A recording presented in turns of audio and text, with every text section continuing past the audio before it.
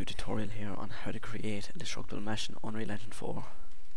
First of all, you open your map and go to this folder game, and then go to the folder starter content and to props. Once inside this folder, choose a mesh. In my case, I chose the material sphere and double left click on it. You should open a window like this, should open, and go to this bar called collision and add a 26 DOP simplified collision. Once that's done, save and close the window. From here, just right click on your edited mesh and create a destructible mesh. Once that's done, this window should open and you should click this little button here called fracture mesh. It'll take a couple of seconds to load.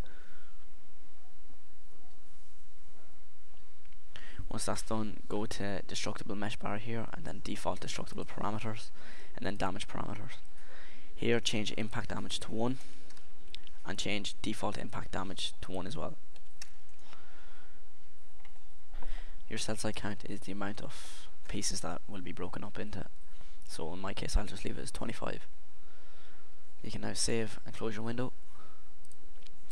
Once that's done, just drag your material sphere DM out into any position, but I'll put mine here on the edge so it'll break easier, and bring it up into the air.